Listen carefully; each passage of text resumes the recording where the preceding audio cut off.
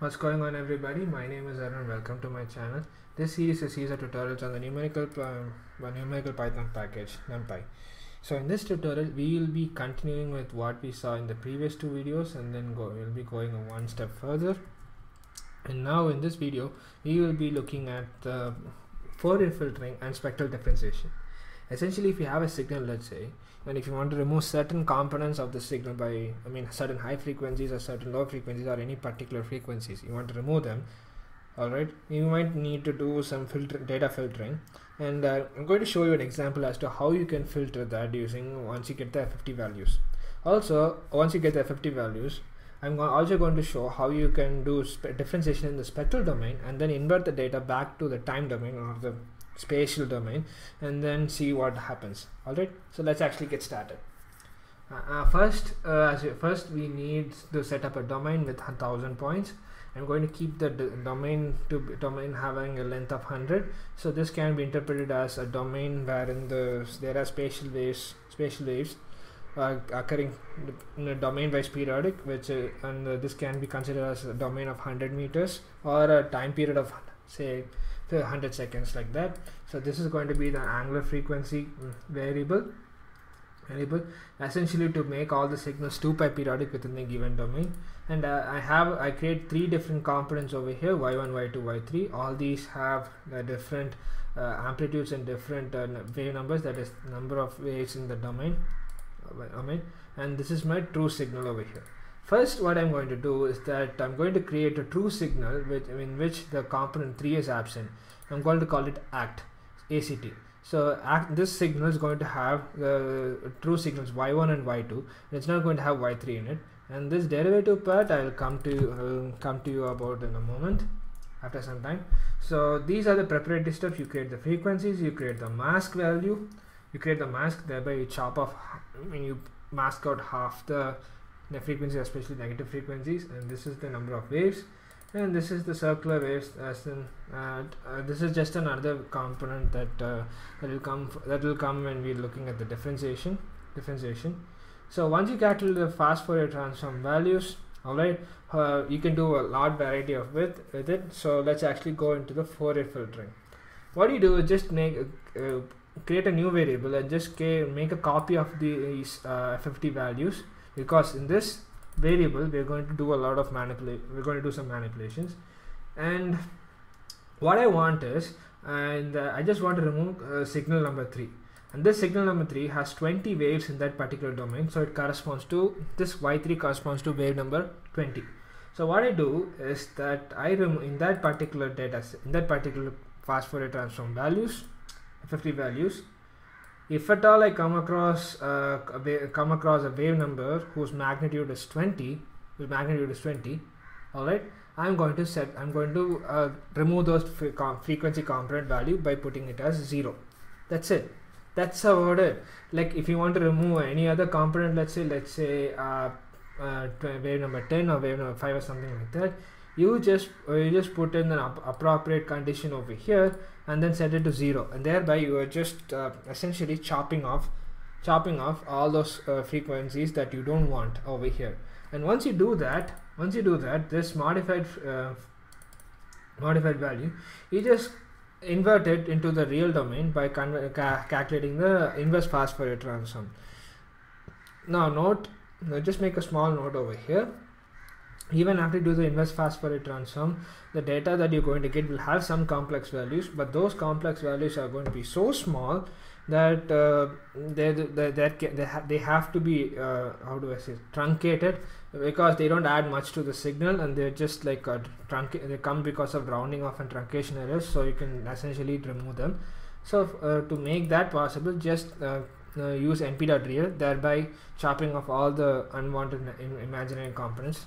Alright, you are not losing any accuracy by that way, so it's fine. Or you can use np.abs to do it, whichever way is fine. Although you know what, I think we'll try both and see what's happening. Alright, now we'll talk about this derivative concept in a moment. What did I do? Yeah.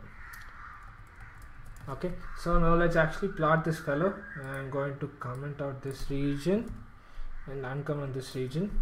So I'm just going to give a title, and a figure.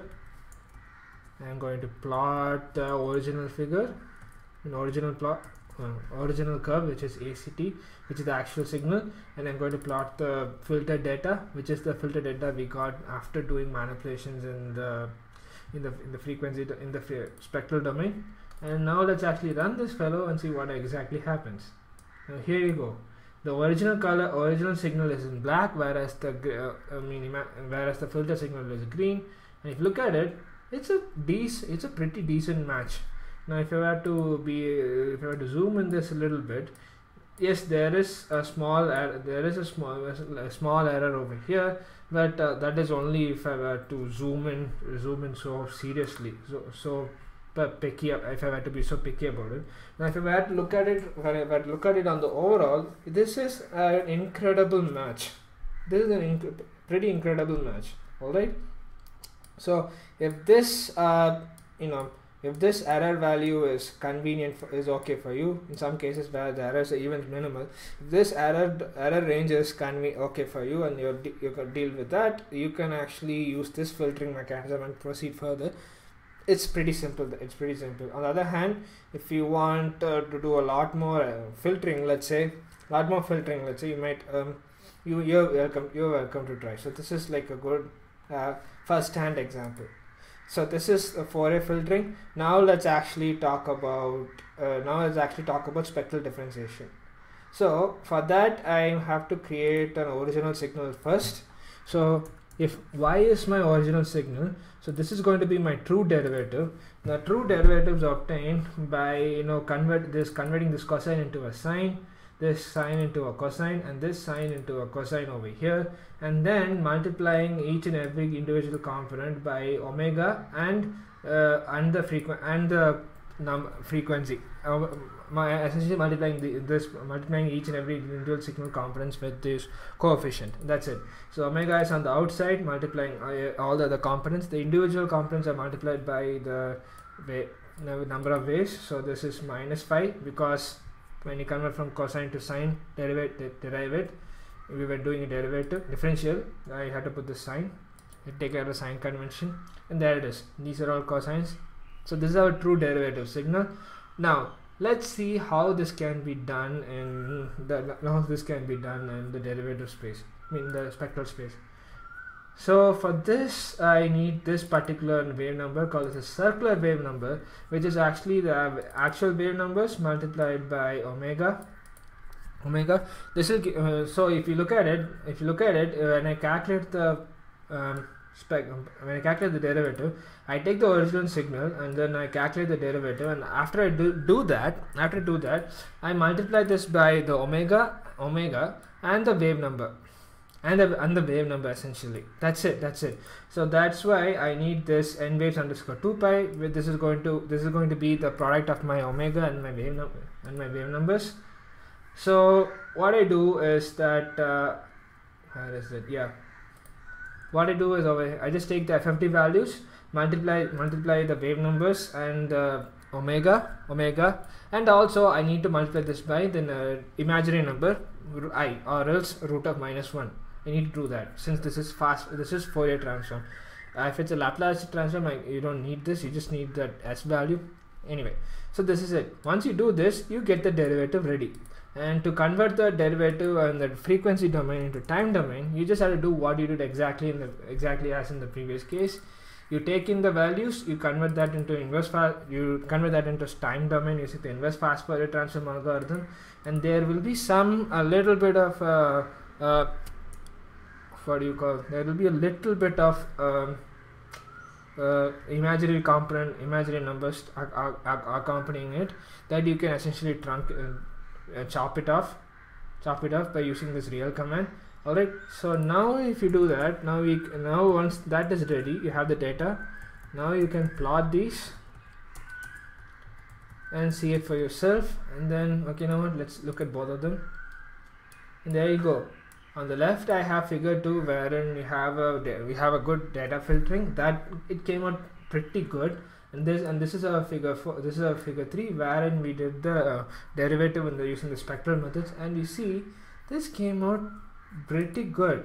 if you had to look at the individual components over here, they are pretty decent actually. They're pretty decent actually. Only if I zoom in if I zoom into a pedantically small distances, I'll notice a big spacing. On the other hand, if I were to look it on the outside, there's hardly any difference. This is a pretty decent match, and for most cases you can go and get along with this. This is good, but if you are a little bit pedantic, then you might have to do a little more. This accuracy is not good enough for you, then you might have to do a little more work with it. But hey, this is a starter video, so you're just doing only basic additions, basic work, so I say this is pretty decent. Alright, and now something that's actually struck me while doing this. What if instead of real I put ABS? Will I notice something different? Even I'm trying to play around with the code over here. Actually, I'm done with the tutorial. I'm just playing around with it right now. I want to see if this is going to make a big difference. Oh yeah, this is making a big difference. All right. Oh yeah, of course, it's going to put the negative values as positive values as well. What am I thinking? Obviously, this is going to screw it up. Anyway,